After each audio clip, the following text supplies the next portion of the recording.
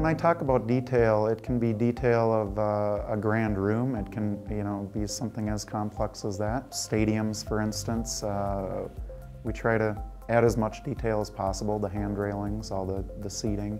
Or it could be a small space. It could be a living room with a grand chandelier, and we're really focusing on the detail of that chandelier, and that's going to drive the direction for how you set that camera up in that particular space. It is important to add realism, so we're just not looking at a dead space, adding people, moving leaves on trees, cars driving by. Those are all very important to bringing the realism into your animation. You really need to treat it as though you're a filmmaker out on shot location.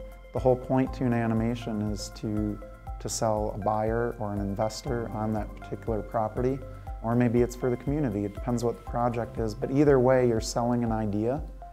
And that idea is intended to sell somebody on the idea of this building being there already.